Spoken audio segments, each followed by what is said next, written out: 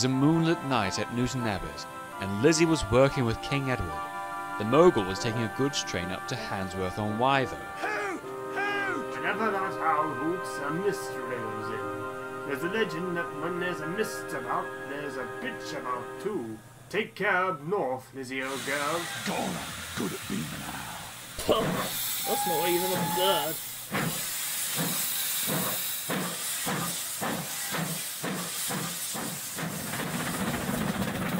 Owls, mists, bitches.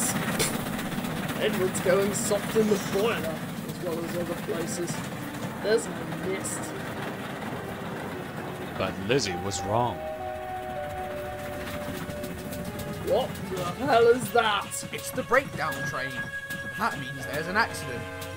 Who's there? No one replied.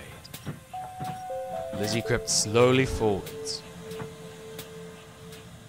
She stopped by a sign. It had a sign nailed to it. It said, "This is a sign." No shit. The driver was surprised. No one warned us about that before. And look, the signal's red and the tunnel is closed. And there's a tender. But where's its owner? Then they heard a moan from behind the line of trucks. Bitches! Edward was right! Something very spooky is happening. I think it's best we go back. So do I!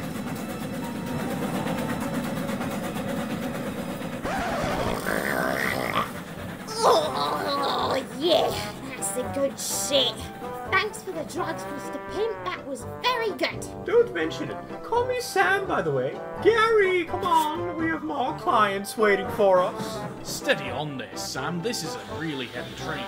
Also, get rid of that stupid sign. I need to unblock the tunnel.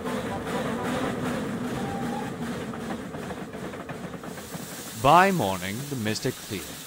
A workman was talking about the closed tunnel. Ach, aye.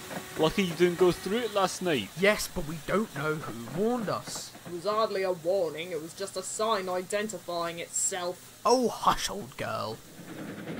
Later that day, the message came. The tunnel has been repaired so we can take our train up north tonight. But Lizzie didn't really want to.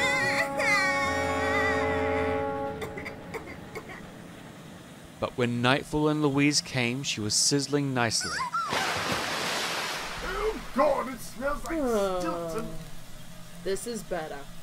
No owls, no mist, no bitches. Hoot! Suddenly an owl hooted, and Bitchford thundered by. For fuck's sake! Oh, look. Lizzie, speak. Said a truck, and the others giggled in their silly way. Oh, fuck off, you stubby cunts. I'm not scared.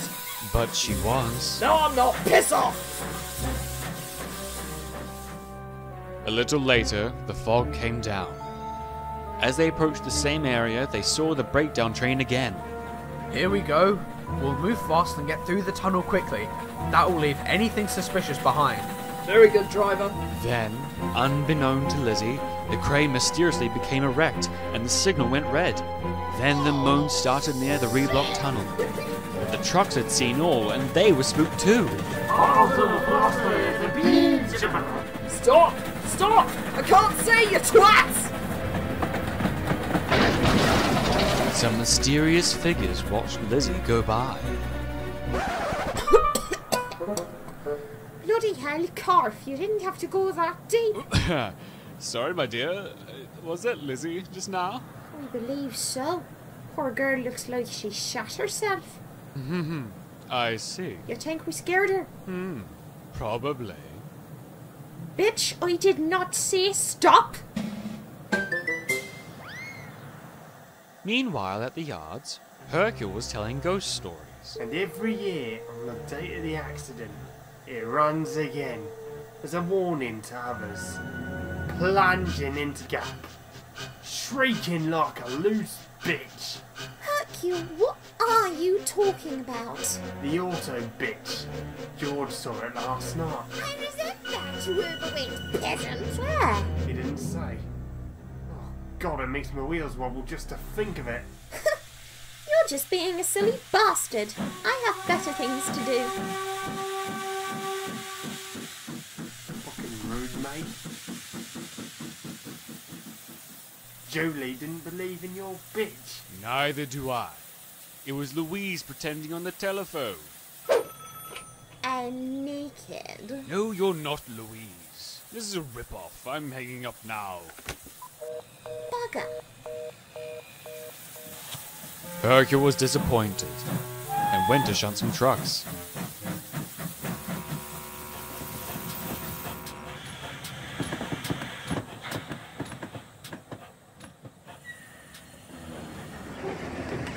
Suddenly, a line of vans clattered through the junction. A few minutes later, the signals changed and Gary the 9F rolled in with a very flustered pimp on board. Prince Philip the signalman ran up to them. Excuse me, Your Royal Highness. Have you seen some vans by any chance? Why, yes, my good sir. A line of them went rolling past a couple of minutes ago. Thank you, Your Royal Highness. Come on, Gary. We need to catch those vans. Bye-bye. Very good, Mr. Pimp.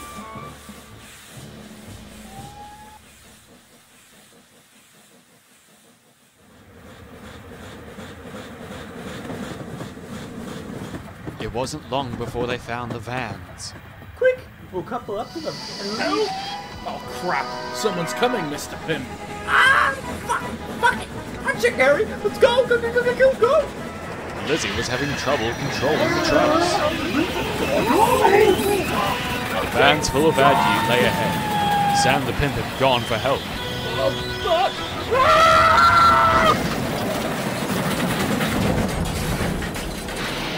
Lizzie blew the drugs into smithereens. Trucks and Aggie flew everywhere. Luckily, the mogul managed to stay on the rails. Lizzie, Her crew are you felt her all alright? over to see if she was hurt.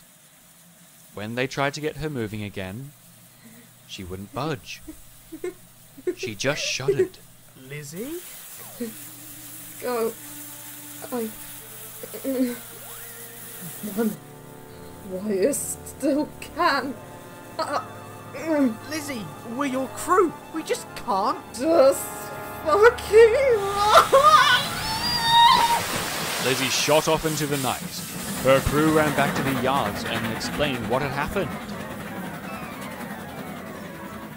I'll see to it, but we must act fast, or people will think that the auto bitch's legend is true.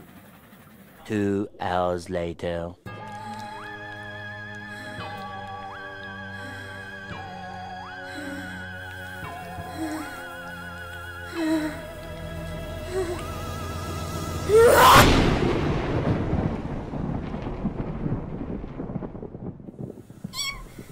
It's a storm! A storm's coming! Oh my god almighty. Shut the fuck up and get to the back, you fucking dick! Little Caitlin quickly reversed back into the corner of the shed. There was a nightlight in the corner. She read a story to herself to feel better. The very hungry caterpillar. In the light of the moon, a little egg lay on a leaf. I swear to god, my bar going to be fucking raw! Further up the line, King Edward was running light engine back to Newton Abbot. It was dark, and he was anxious to get back to the sheds. As he approached Totnes, however, Hello, what's this? It's rather odd. Usually the sleeper services pass around this time of night. Where on earth is everyone? What was that? Oh, it's just you, Miss Elizabeth. How would... Elizabeth? What are you... You know, I think I get it. Miss? Why you run from the Autobot. She can't keep a dry ash pan around you. Yet you run away from her, leaving her unsatisfied. Any thirsty engine would jump at that kind of scenario. Why are you stuttering? But I know why. Why you run.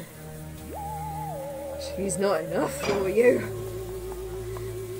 You need a real engine to rock your cock. No! Come here! Oh, you fucking teeth! Come on, you know you want it!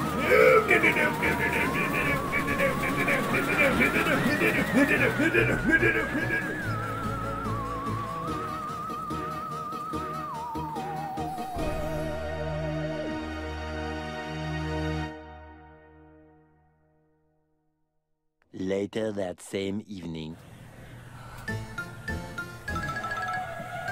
Right. I do believe I've lost you, I say!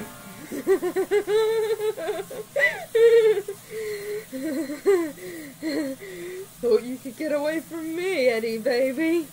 Did you forget I did stealth recon during the Great War? How did you... There's a loop line around the swamp. Ew, cock. But I can still get away! I wouldn't try that if I were you, Eddie. You are aware in front of you is a set of trap points.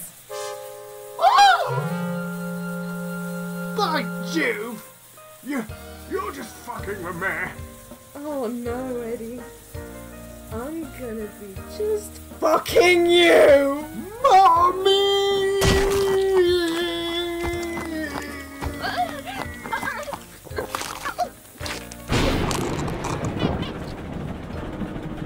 I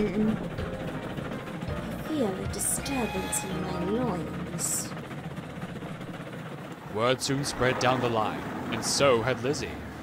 The engines decided to take matters into their own buffers. Number 1 section. John!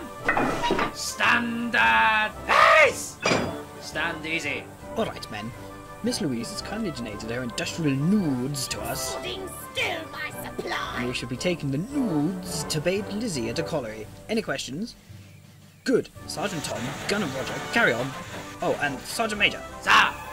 Go find the sergeant, will you? Very good, sir. Industrial nudes. I mean...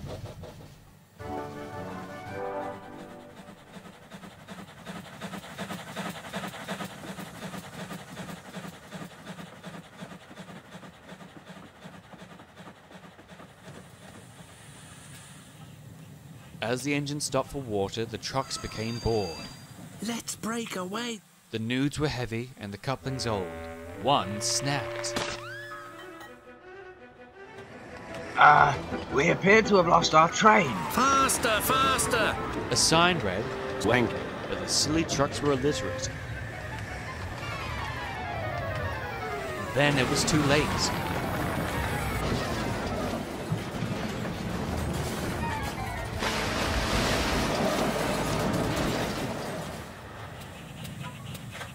Tom and Roger arrived at the scene of disaster. Their crew sighed. Oh no, this was my fault. I was too busy picking my nose. We'll have to get help to pull them out. Oh, the Brigadier will be very pissed off, I can tell you that much. And he was.